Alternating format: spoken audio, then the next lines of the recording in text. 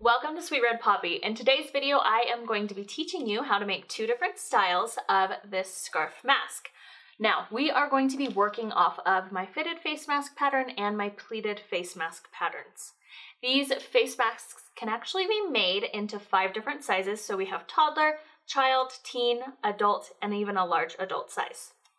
Each of these masks features a casing, which is for this flexible nose wire, and it even has a filter pocket on the back, so you can remove your wire, you can remove your liner before you wash them. It also is going to give you more of a secure fit with that wire on the top, and it has t-shirt ties on the ears. The best part about these masks is that they can be worn as a scarf, and when needed, the scarf can just be untucked and you can wear this stylish mask. Now, I wouldn't recommend tucking the mask back in to the scarf after you've worn it out in public. This is just so that you prevent spreading anything that your mask might have come into contact with onto your neck or your chest. For this tutorial, you will want to work with a fabric like rayon. This is because it's drapey and it's really the perfect weight for this project, but you'll also need some quilting cotton for the lining of your mask. For this tutorial, you will need a sewing machine, rayon fabric, scissors or a rotary cutter and cutting mat, a safety pin, an iron and an ironing board, thread, sewing pins, 22 to 24 gauge floral wire, wire cutters, and jewelry pliers. You'll also need your pattern. The first thing you'll want to do is to print off your pattern. You want to do this by downloading the pattern to your desktop, open it up, and download it, and then print it at 100% with no scaling. Immediately go ahead and measure your 1 by 1 inch square to make sure that your pattern has printed off correctly. You can either tape or glue your pattern pieces together and then cut out each pattern piece.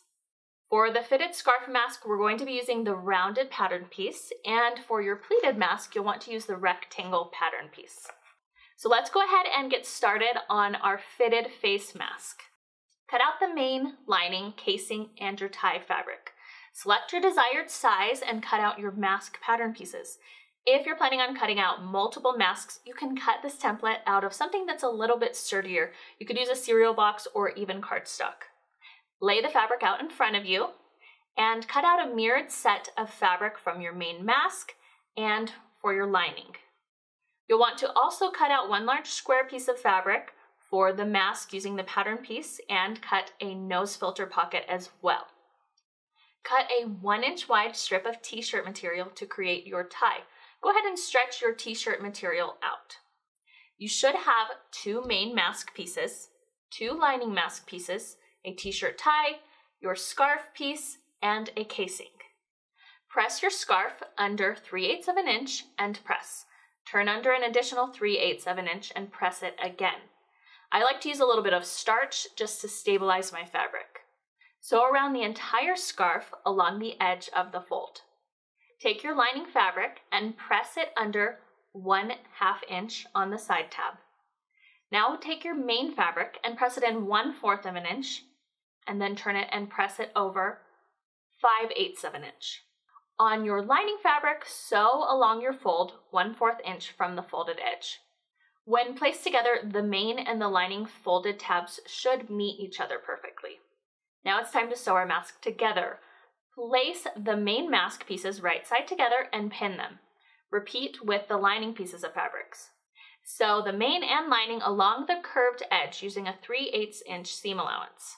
I like to use a pair of pinking shears just to trim away my seam allowance. It's also going to allow that fabric to turn the opposite way. Open up your masks and press the seam allowance to the left. If you have a pressing hem, it's really helpful to use this right now. Now go ahead and press your nose piece casing 3/8 of an inch under on the long side and both short sides. Align the raw edges of the casing with the raw edge of the lining. The wrong side of your casing should be facing the right side of your mask. Go ahead and pin that in place and sew just along the bottom edge. Now, place the main mask on top of your lining with the right sides together. Sew around the top and the bottom of your mask, making sure the main fabric extended tabs are open through this process. Go ahead and turn the mask right side out. Roll out those seams and press them with plenty of steam. Top stitch along the folded edge of the casing, leaving the short ends open. Create the casing by folding in the extended tab. Sew along the innermost fold to secure the casing in place. Now it's time to attach our mask to our scarf. Make sure that you have sewn around the entire scarf with a double rolled hem. Fold the scarf in half and mark the center point of the scarf. You want to lightly press the middle of the scarf just as a way to mark it. Open it back up and align the mask with the scarf. Sew along the edge of the mask to connect it. Now let's go ahead and thread through our casing. You can cut out a piece of wire if you prefer, and the pattern piece will have your exact measurements based on the size that you're making. Turn your sharp edges inwards on both sides and insert the floral wire into the casing. Or you could use a metal nose bridge. This allows it to be easily removed before you need to wash your mask. Now you can create your ear loops a few different ways. First off, you could create a t-shirt casing that goes all the way around your head and ties in the back. To do that, attach a safety pin to the t-shirt ties and feed it upwards through the right-hand side of the casing and downwards through the left-hand side of your casing. This tie can be adjusted once it's placed on the wearer for a better fit. It should be tied at the base of your neck. You can also create an adjustable ear loop using pony beads. You'll want to feed your knit tie through the casing, bend a piece of wire in half, and slide the pony bead onto the wire. Now go ahead and slide both ends of your knit tie in between the wire. Pull the wire to feed the bead onto your ties. Now you can adjust the ear tie using the pony bead. Now it's time to make our pleated scarf mask. Cut out 2 layers of cotton fabric. This is going to create your filter pocket. 1 layer of rayon for the outside of your mask, 1 square scarf piece, and a nose bridge pocket. You can cut a t-shirt tie if you'd like it to go all the way around your head. This should measure about 30 to 35 inches. Or you could cut 4 pieces of knit t-shirt ties and create this adjustable ear strap. It should measure about 6 to 7 inches. Place 2 pieces of your cotton fabric with the right sides together. You're going to save your 3rd piece of rayon for the next step. Place a pin in each corner of the rectangle and horizontally mark the center of the rectangle. I like to do this by just pressing my fabric in half. Now you're going to sew a straight horizontal line across your mask, leaving about a 3-inch opening in the middle. Align the wrong sides of the fabric together to create your filter pocket. Press the seam with a steamy iron. A filter will easily be able to be slid into this pocket at the very end of our tutorial. Iron both the bottom and the sides of the nose bridge by turning them under 3/8 of an inch. Place the nose bridge casing with the right side facing upwards and sew just along the bottom edge. Place 1 piece of fabric in front of you on the table and pin your elastic or your knit ties on the top and the bottom of the short ends. This is going to create your ear loops. It should be placed about 1/2 inch from the top and the bottom edge of the fabric. Place the last rectangle on top of the lining with right sides facing each other. Sew around the entire mask using a 3/8 inch seam allowance. Now go ahead and turn your mask right side out, and you can use an iron to press it flat. You can also use a little needle and some thread to just gently wiggle those corners out. Go ahead and lay the mask out in front of you, and we're going to create our pleat markings by folding the outside edges to the center and pressing. Create your pleat by folding the mask 1/2 inch under, bringing your pleats towards the center of your mask. Pin the pleats in place from the front of the mask. You'll want to create a stitch starter. Now, this is a piece of fabric that's been folded to create an equal thickness to your mask. It's going to help the sewing machine to easily sew through this thicker fabric and not cause any problems for you. So you'll want to start sewing on the middle of your stitch starter and then place your mask right next to it. After sewing a few stitches on the mask, you'll want to backstitch and then continue sewing forward.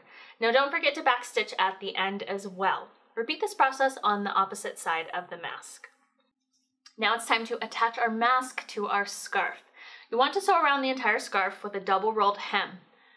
After that, fold your scarf in half and mark the center point of the scarf. I like to lightly press the middle of the scarf just to mark it, and then I align my mask with the scarf and sew along the edge of my mask with a 1/4 inch seam allowance. Now this is going to connect your mask to your scarf.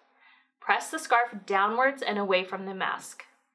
Cut a piece of wire that's slightly larger than the casing.